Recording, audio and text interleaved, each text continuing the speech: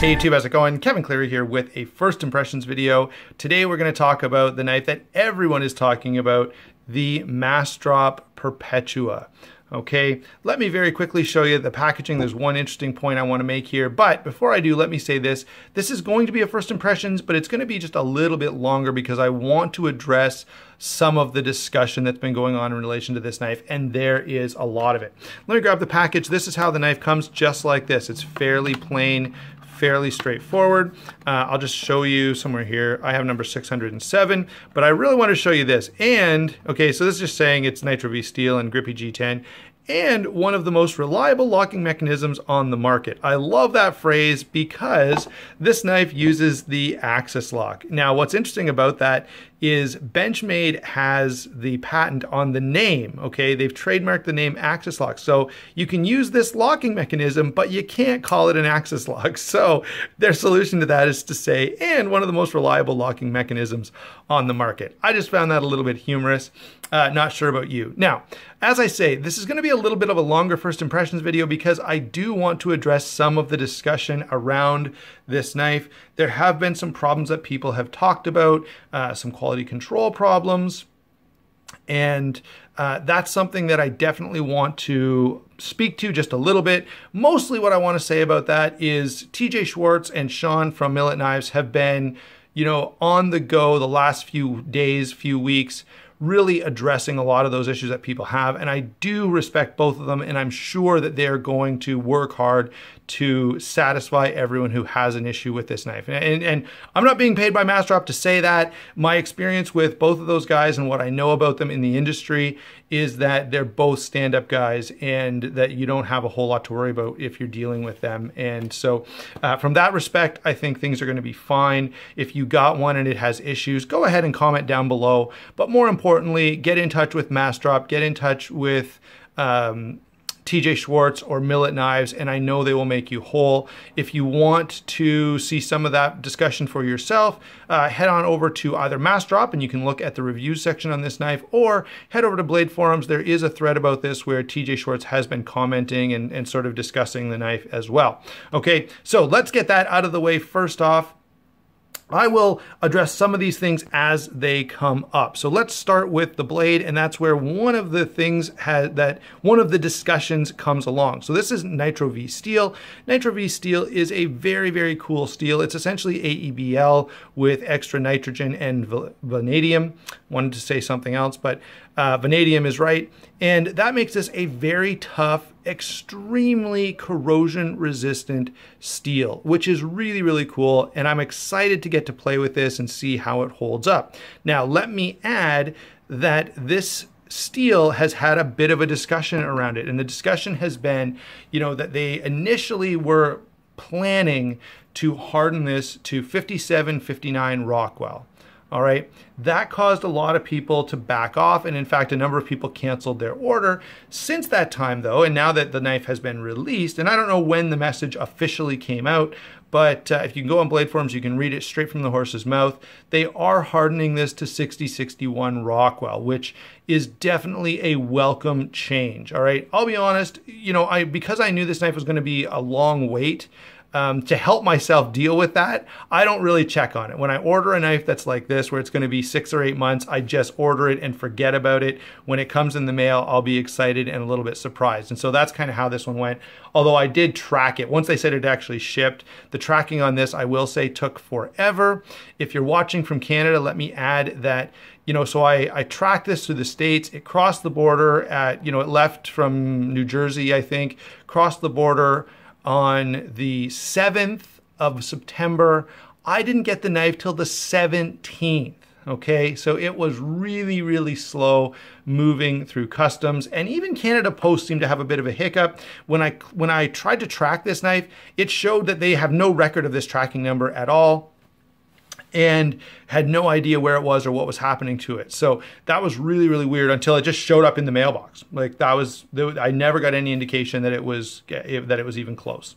All right, so getting back to the main point of our discussion, Whoops, as I knock my scale over. We'll need the scale later because I will give you a weight on this. So the Nitro V steel is pretty cool. Let's talk a little bit about the blade shape and the finish. It's a stonewash finish, a really heavy stonewash finish. We've got sort of this modified drop point with a hollow grind, and I do like this blade shape, and I like the way this is done. It gives me a nice thin edge and gives me a lot of toughness and a lot of durability.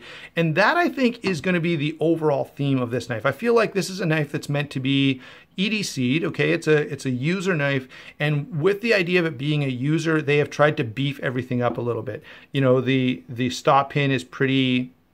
Hold on, I'm not showing it to you. Sorry, guys. The stop pin is pretty beefy. You know, we've got full stainless steel liners.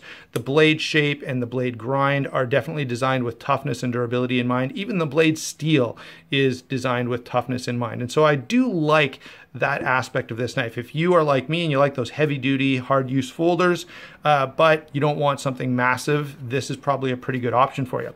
Okay, moving on now to the axis lock. This is an axis lock. It's exactly like Benchmade makes axis locks. So if you like the Benchmade axis lock, you're gonna like this. If you don't, you're not. They haven't made any improvements. They haven't made any changes. It's just an axis lock, okay? So keep that in mind. You know, if you're one of those guys, the Omega springs are going to break and I just don't like axis locks, then you're not going to like this, okay? So that's the first point I want to make about the action. It is on phosphor bronze washers, and mine feels pretty smooth. In fact, it's not quite drop shut, but it's pretty darn good. I will offer one complaint that was around before these ever came, and this is something a number of people have said. First out of the box, initial thing I thought was, probably something you can see too just by looking at this, and that is the thumb stud is too close to the frame. Okay, like many knives that have this configuration, you sort of have to bring your thumb up the handle and then it opens just fine. But you do have to remember that, and if you're not used to it, it can be a problem for you, okay? If you do it that way, it's perfect, all right? If you don't, it can be a little bit of a problem. You know, and my instinct on that is to say, if I need coaching to figure out how to open the knife, that's probably not ideal, okay?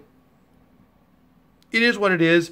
It actually doesn't impede the function of the knife in any way if you apply pressure upward on the thumb stud, okay? If you just push straight up, it works fine. It's only when you try to sort of squeeze your finger in here and push out that it doesn't work as well. But that is something that is a bit of an issue, especially because, you know, in Epic Snuggle Bunny's video about this knife, he specifically said, hey, when they sent me this to look over it, I made some suggestions and they said they were going to honor those.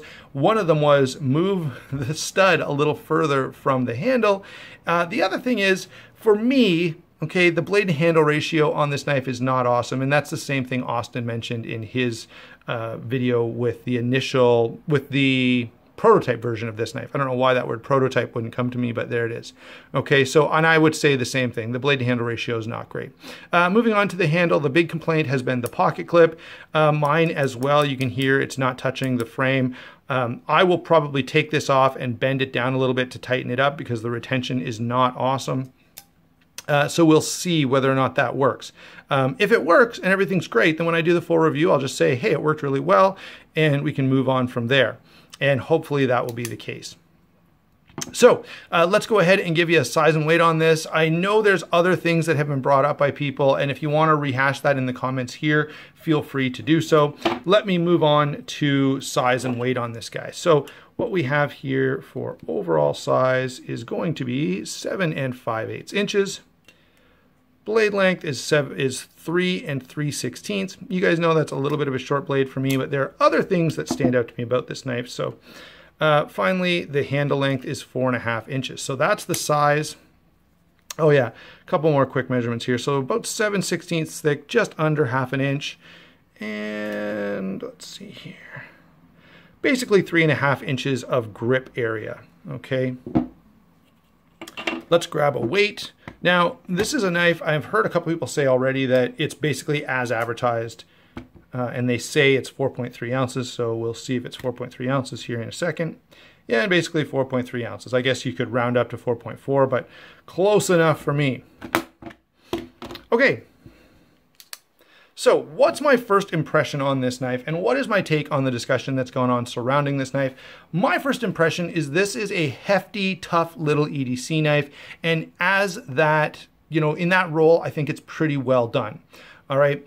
The discussion that around, some of the imperfections of this knife and some of the disappointment, I think that's primarily because of the situation. Okay, this was a knife that was long in coming. So people who ordered this were really chomping at the bit, and part of that energy, becomes excitement and, building this thing up in your mind to where it's some kind of, the greatest knife that's ever been made or something like that. And that's a little above the expectation that you should have for this knife. It's a $110 production knife that's, offering some interesting stuff. I really like the Nitro V steel. I like the axis lock. I love the fact that the axis lock, and it's a Griptilian style knife, but does a lot of things better than a Griptilian. Okay, so if you were expecting, a Benchmade Griptilian with, slightly better fit and finish and, a little more toughness and with that interesting steel, then I don't think you were disappointed, okay? If you were expecting, a mid-tech quality knife for $110, then yeah, you probably were a little let down when this knife came. Of course, the exception to my whole explanation being if yours really, really had problems, if the centering, whoops, as I try to cut into my table, if the centering was really, really bad and it was rubbing, if the action was horrible and you couldn't get the knife to deploy, if the lock, one of the Omega springs broke or something, or if the pocket clip was so loose that you couldn't get it in your pocket, those are all real problems. And I totally understand people taking an issue with that. All right. But I do think to a certain extent, some of the disappointment around this is just overblown expectations. I hope you enjoyed the video. I'd love to hear your comments below. Have you got one of these? What do you think of it? Do you plan to buy one? And what do you think is going to happen with this? Now, I suspect, okay, and then from Massdrop, there seems to be the indication that this is not going to be a one and done type of drop. And so I suspect you'll be able to get this in different finishes and different colored G10. And I don't know about different blade shapes. This blade, I don't know what the handle can accommodate, but I could see this being, fairly widely used by Massdrop if it's popular. So I guess that's the big question to see if this knife sells as many as they hope it does. Then we'll probably see other variations of this. And if you like this knife and you really like what it's doing, if you kind of agree with me that, it's great to have a moderately sized, sort of heavy duty folder with an axis lock. If your thinking is similar to mine, then I think you'll really, really like this. There you go, guys. That's my overall take on the knife. I will do a full review, even though this video is full review length. Obviously, I can't really speak to long-term use and hotspots and all that kind of stuff. So we'll come back and rehash a whole bunch of this stuff. Plus, that'll give me a chance to talk about some of the things that you bring up in the comments. Thanks for watching. Don't forget to like and subscribe, and we will talk to you soon.